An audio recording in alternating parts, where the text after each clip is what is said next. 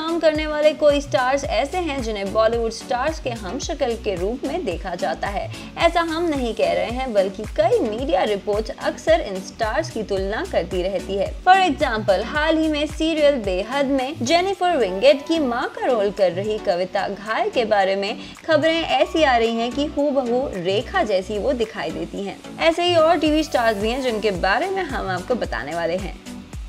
शब्बीर आलूवालिया इन दिनों कुमकुम भाग्या में rock star अभिषेक प्रेम मेहरा का रोल कर रहे हैं। वहीं राणा दग्गुबती को लोग बाहुबली में भल्लाल देव के रोल करते हुए देख रहे हैं।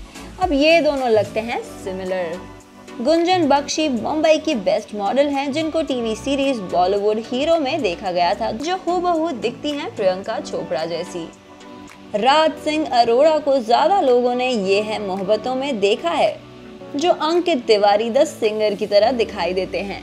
दीपशिका ने शक्तिमान और बालवीर जैसे शोज में काम किया है, और वहीं 2005 में दुनिया को अलविदा कह गई परवीन की तरह लगती हैं दीपशिका।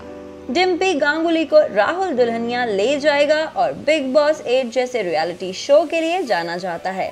वहीं सैफ अली खान की मां शर्मिला टैगोर बॉलीवुड की एवरग्रीन एक्ट्रेस में से एक हैं, और ये दोनों लगती हैं सिमिलर।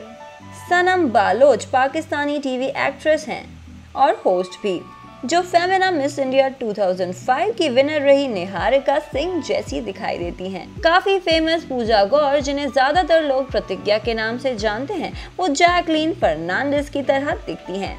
करिश्मा तन्ना क्योंकि सास भी कभी बहू थी जैसे फिक्शन और बिग बॉस 8 जैसे रियलिटी शो का हिस्सा रह चुकी हैं। वही आज के दौरान की सबसे पॉपुलर एक्ट्रेस दीपिका पादुकोण की तरह दिखती हैं, जिन्होंने ओम शांति ओम, ये जवानी है दीवानी और तमाशा जैसी फिल्मों में काम किया है।